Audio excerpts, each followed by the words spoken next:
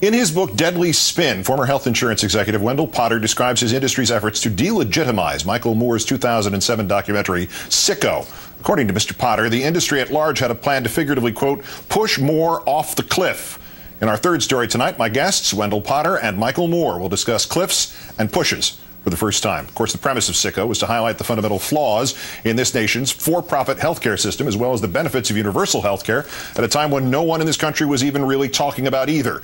According to Potter, insurers feared the movie could crater their industry. So to subvert the movie, Potter says American Health Insurance Plans, AHIP, funded a campaign to smear Sicko. The principals, a public relations firm, APCO, which in turn created a front group called Healthcare America, and some media outlets took the bait. June 2007, USA Today prints an op-ed critical of Sicko's premise. The author, Sarah Burke, was identified as executive director of Healthcare America, a nonprofit, nonpartisan organization. No acknowledgement that Burke was essentially on the payroll of the health insurance industry. The same Sarah Burke showed up in that infamous CNN Sanjay Gupta report on Sicko. Burke, never identified in the piece, told CNN's audience that Michael Moore, quote, played fast and loose with the facts. An ironic quote in retrospect. Joining me now, as promised, Academy Award-winning filmmaker Michael Moore and the former head of corporate communications at Cigna, now senior fellow on healthcare at the Center for Media and Democracy, author of the new book, Deadly Spin, Wendell Potter. Gentlemen, good evening. Thanks for your time. Hey, Keith. Hey, Michael. Good evening, Keith. Wendell, on your blog today, you apologized to Michael Moore. Is there anything you'd like to say to him more or less in person here? Well, I'm sorry for the part that I played in attacking the movie. I did see the movie actually twice before it was screened across the country. Once in Sacramento when you had the initial screening, and then the official premiere in your hometown in Bel Air. I knew when I saw the movie the first time that you had really gotten a lot of it right, and I was really not very happy at all to have to be a part of the effort to discredit the movie, but I was still working for the industry then, so my apologies. Well, first of all, Wendell, thank you for saying that, and certainly the apology is accepted. And in fact, I think of you as a real hero. You've done something very brave and courageous, giving up a very good job and knowing that you would not earn that income again and probably be vilified by this industry.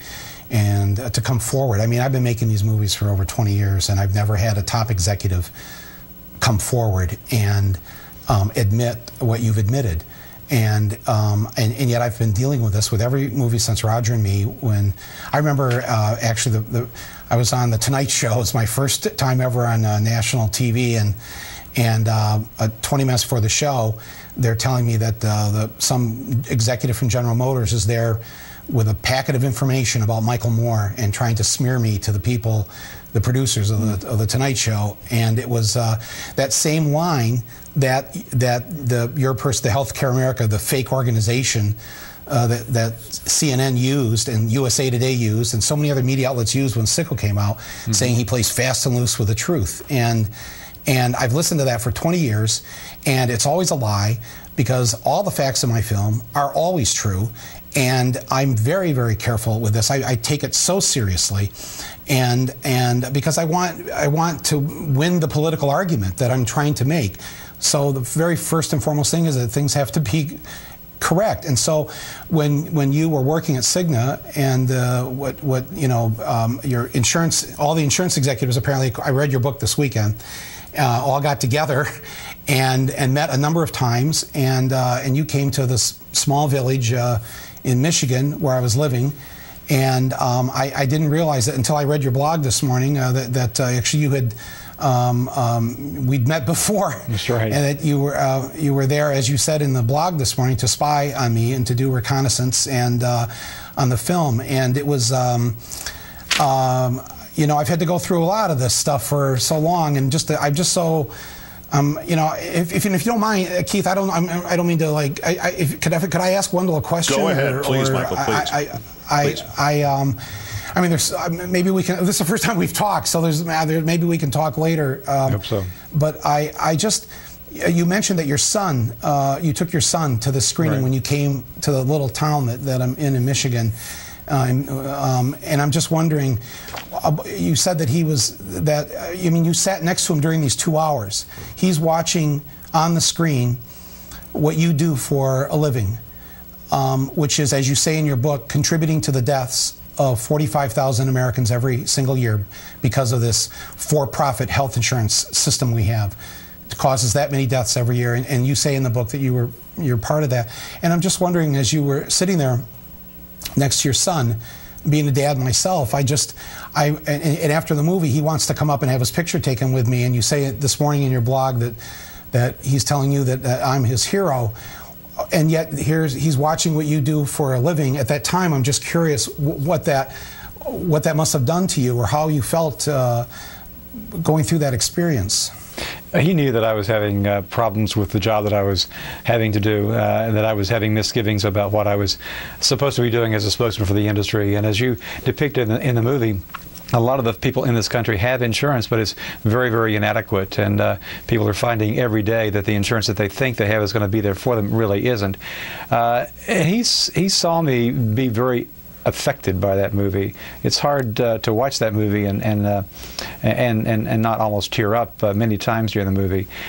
And he and I talked, and I told him that I was thinking of leaving my job. I didn't know how I could do it, but I felt like I should do something other than what I was doing. I just didn't feel very good about having to do what I had done, to spy on your movies, to go to the back of the theater and take notes as I was watching it, and then come back and know that I was going to have to be on the front line of the calls from the media when it did start showing nationwide, and people would be calling me about the people who were Cigna members in the movie. That was going to be tough, and I knew it was going to be tough.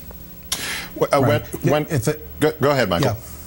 No, I was just at the time when you saw CNN taking the bait, and USA Today and Time Magazine and much of the media using the actual language that you and your guys developed on referring to me as against American principles, socialist, all this stuff. And of course, Fox News then taking it and running with it. That must feel like, it must be a real victory when you're in those meetings, having a sense that when you can actually get our major media organizations that supposedly have responsible journalists to just repeat verbatim your talking points. Oh, it was just amazing. We had a clipping service. We every day we would get articles that would appear that had our talking points in them. And this, by the way, is a 23-page PR plan that was developed and carried out against the movie. I was at the meeting when it was explained, and I'm not supposed to have this. This was something that was actually obtained by Bill Moyers when he did an interview with me last year. Can I just read a line? Actually, I pulled up Bill Moyers' thing. There's a line in that plan that you guys put together where you said, I'm quoting, the worst case scenario would be that Sicko would evolve into a sustained populist movement. Right. That was your worst fear, that this movie could make that happen. That's exactly right, and the industry monitored public opinion from that moment prior to the premiere of the movie, or the national release of the movie, until many weeks after the premiere, just to see how public opinion had changed, and also monitored the box office receipts of the movie, and all these clips that we got. Many of them were placed by Healthcare America, which, as we've talked before, was a front group, and a very successful one at that. Michael, hold on a second. If they know if there was a populist movement against them, they know that if there was a populist movement against them, that'd be the end of their... I've got to take a commercial break. If you guys can stick around, we'll do this after. Obviously, we have to sell something. I'm so sorry, Keith. I didn't mean that. That's all right. I was staying back for deliberately. Michael Moore and Wendell Potter, stand by. We're going to take a quick break and resume where we were in just a moment. We'll resume where we were now in the first conversation between the former Cigna executive Wendell Potter, now an insurance industry whistleblower, and Michael Moore, the film director of Sicko. Michael, you were saying before the commercial interrupted, you've had a follow-up with a question to Wendell. Well, I was just, I know I'm a little, it's the first time we've had a chance to talk, and Wendell, I just want to say, first of all, you're the Daniel Ellsberg of corporate America. What that man did during Vietnam helped to end that war, and it would be my wildest dream that what your courageous action has done here and not just about my movie and me, people should read this book. I mean, it is, the whole book lays it right out there about how the health insurance companies have bamboozled this country and lied, just outright lied about things. And to have you say in the book that what I said in the film, that everything in there is true, and that that is what it's like in Canada, that people do have it better. They do live 3 years longer. It really, I just was just amazed as I turned every page of this book, and I was just, you know, thinking that this big fear of theirs, that there might be a populist uprising against the insurance companies, because I believe that if people listen to what you have said and what you're writing, that eventually that will happen, because people will see them for the organized crime syndicate that they are.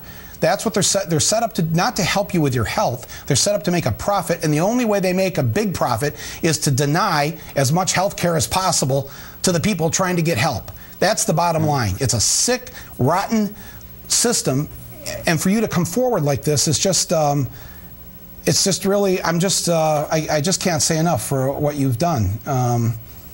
Well, thank you, Michael. But you know, I've been doing this for not even 18 months, and you and many other people have been advocating for, you know, good healthcare reform for much longer than I have. So I'm glad to finally be on what I think is the right side this time, and to do what I can to try to pull the curtains back so people can see exactly what these companies do to win, and to manipulate public opinion to influence public policy, which is at the core of what I've been writing about.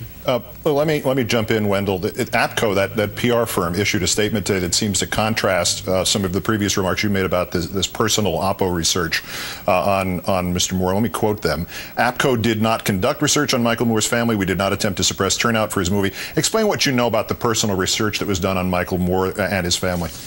Yeah, I think whoever wrote that, I think she was just protesting too much. The industry did an enormous amount of research on what we thought was going to be in the movie, and on Michael Moore as a movie maker. I myself did.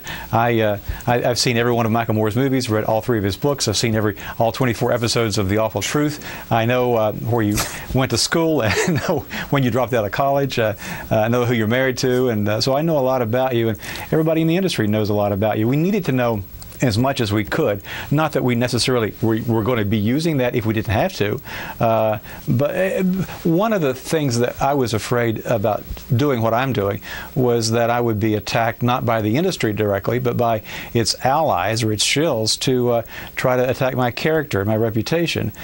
So that's what goes on in a lot of the campaigns like this. When you were doing this research and this spying on myself and my family, to what ends, really? Because, you know, obviously they don't really want to have the debate on the issue, whether or not a for-profit health insurance system is what's really best for Americans. They want to do it. It seemed like their main goal was, if people get in to see that film, we're doomed. So we've got to make sure as few people see that film as possible. And the way to do that is to smear Michael Moore, call him anti-American, say that he's not telling the truth. And as you said the other day, you said that you guys were ready for Plan B if that failed, if the movie was getting too much traction, that it might be necessary to push me off a cliff, were the words. What exactly did that mean? Well, I was in that meeting, and those words indeed were said, and it was not literal, obviously, but I think it meant that we would do what we had to do to create ads and op-eds that we would get conservative pundits to place in newspapers, and with the whole objective of, as they call it, reframing the debate, to try to move the attention from them to you as a filmmaker. I know we're running out of time, but I notice a lot of the comments that Bush made about me in his recent book. It's like the exact language that's in the health insurance industry plan against me, about what names to call me, how to refer to me. And I notice on your group, you had Bush administration officials as they were on the board of the fake organization Healthcare America. I mean, what's the connection there? Go ahead.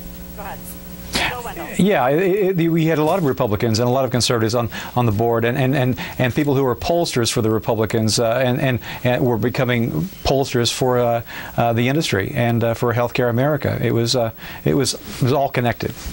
Gentlemen, I'm out of time, but it's been time extraordinarily well spent. Wendell Potter, former Cigna executive, and Michael Moore, of course. Thank you, gentlemen. Appreciate it. Thank you. Thank you. Thank you. Thank you, Wendell.